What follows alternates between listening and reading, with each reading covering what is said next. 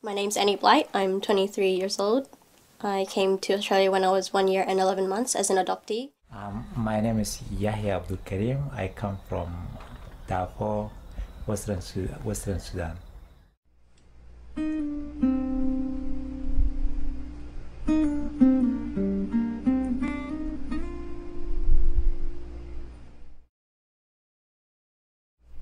People from all over the world immigrate to Australia for different reasons. Migrants may seek asylum to escape war or other conflicts in their own countries, or simply desire a better life and to make a fresh start. They may come to Australia for employment opportunities, better education, and the chance for freedom. Australia is one of the most culturally diverse countries in the world, with migrants representing 1/4 of the population. Many of them will have the opportunity for greater lifestyles, where they can build a better future for their families and themselves, and ultimately call Australia home.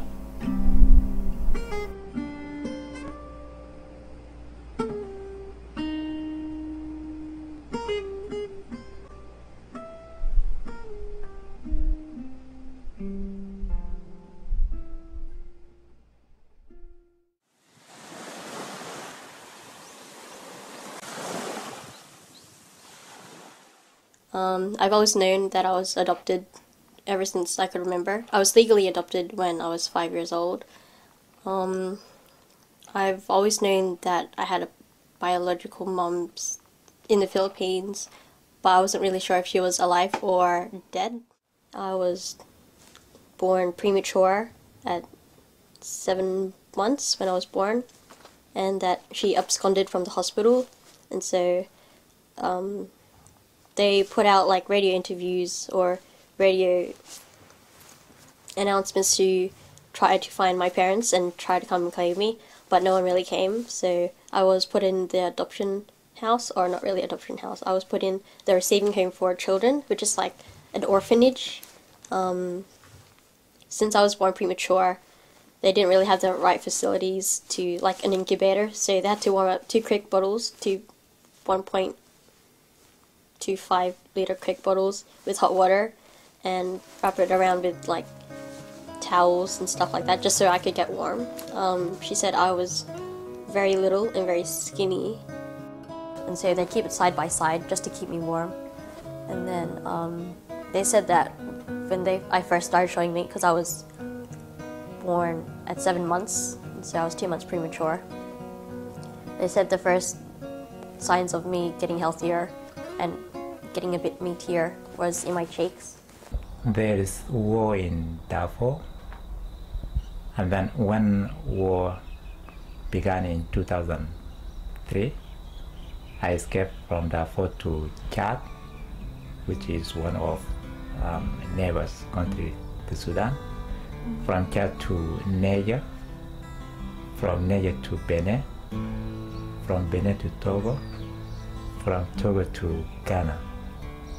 So I sought refugee in Ghana, and then I was in Ghana for 2 years and a half as refugee in refugee camp. And then Australia government granted me humanitarian visa. So I came here 2007 to Australia. I escaped by myself to Ghana, and then I came with friends from Ghana to Australia.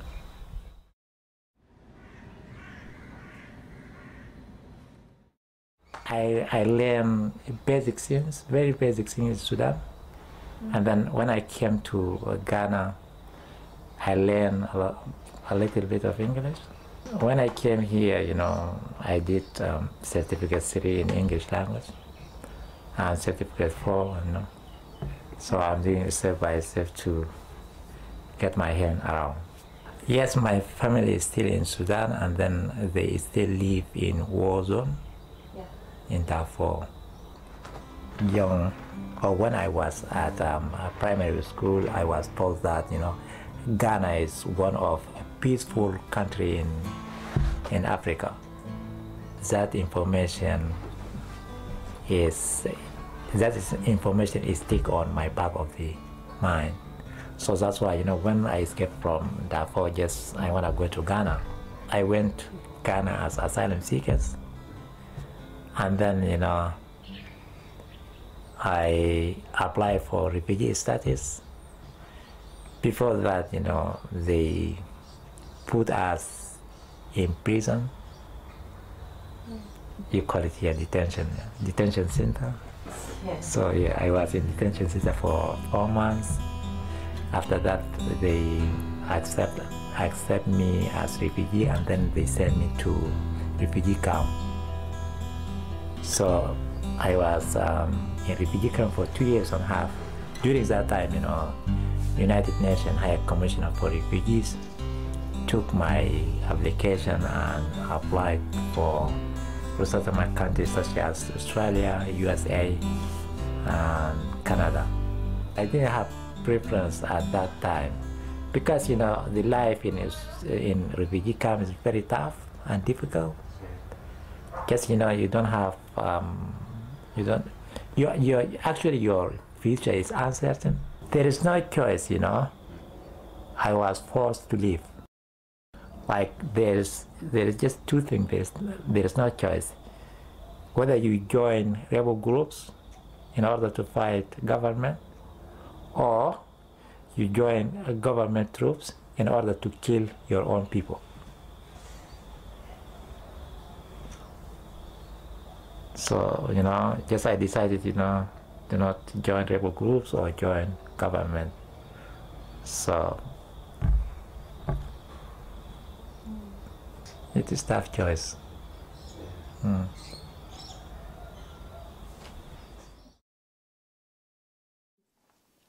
I've always known that I was adopted ever since I was young. Every time, whenever my adopted parents would fly back to the Philippines, would be 2 to 4 years apart. We'd always try to track down my parents, but I would always back out because I didn't know how to accept the fact, or I didn't really understand it.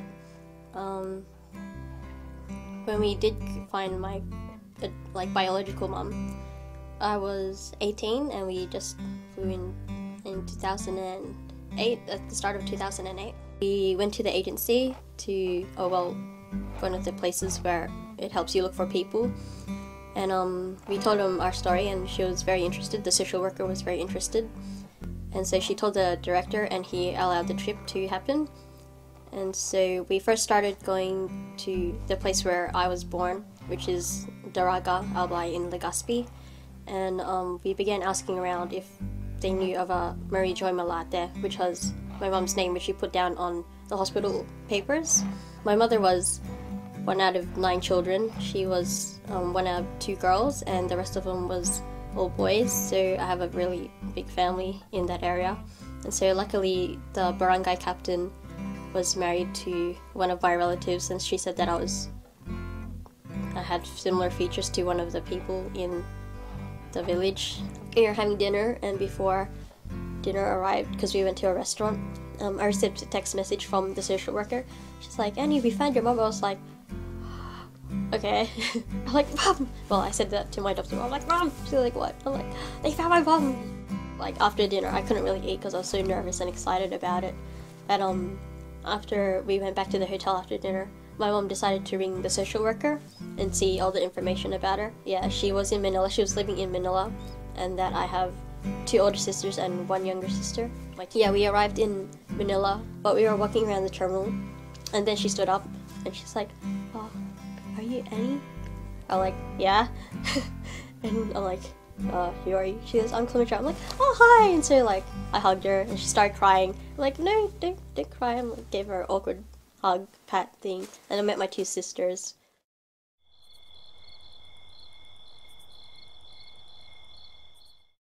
It is difficult, to come to, another country. And even, system is different, culture is different, language is different. You can say, everything is upside down. The other thing is, this one is, you can say kind of individualism, In Sudan, you can, go to your neighbor house, you know, even without appointment, without, you know, telephone, you know. I take public transport, you know. Sometimes, you know, people ask you questions like, where do you come from? And then if you ask me this question nicely and friendly, you know, I'm gonna answer it. But if you, you know, ask me like, oh, where do you come from? You know, go back to your country, you know, I'm not gonna answer. In 2010, I got the opportunity to stay with my parents, my biological mother and my sisters for 2 days. We met my biological mom in a restaurant. She came with my younger sister, and that's when we went off to her place. I want to call them shanties, like little shacks or something. And yeah, I really didn't expect my mother's house to be like that, because she said that she built it on her own because she had enough money just to build something for herself, but she's proud of it. And yeah, when I saw it, I was just like really sort of shocked. It was made out of concrete, corrugated iron, wood. They only had one power supply, which they used to switch around, because like they get electrical cords and then put one in, and after they used it they need to put another one in just to like turn on the light or such. My oldest sister got pregnant first at it like 19, and then my second oldest sister got pregnant at 17. I haven't gotten pregnant yet, thank God. Yeah, I just felt really bad when I was showing them pictures of like my room and my house, because they're like, oh, where do you live? I'm like, oh, here. They're like, oh wow, you must be like a princess. And I felt really, really bad, because I was like, yeah, not really, but I could tell that like I pretty much was living like a princess compared to what they are living in. I still haven't found my father yet, which I would like to, so if you're out there, hi.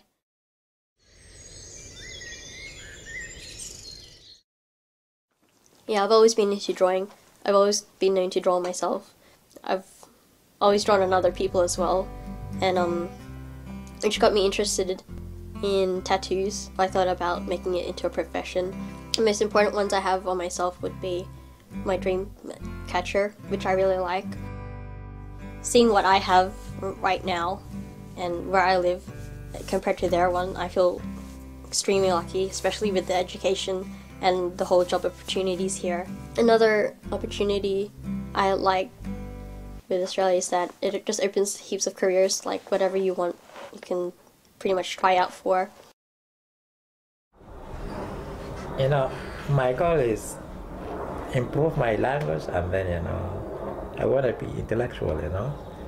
I want to do, after I finish diploma, I want to do international relations, Bachelor of International Relations. After that, I want to do international master in international law. And then, you know, after that, I can do PhD too. I want to help people, you know. I believe that, you know, I can make difference. So, and the other thing is, you know, as we speak here, you know, in Darfur, every single day pass, you know, men are killed, and kids die of malnutrition, disease, you know. So those people, you know, need someone to help them. So that's why, you know, I want to do, you know, I want to equip myself, you know, and then, you know, I'm going to help, you know, people over there or here. Do you feel like you're an Australian citizen? Yeah, I'm going to get it in November, in this November. Yeah. So, yeah. Do you feel like you're an Australian now already though? Yeah, I'm Australian now.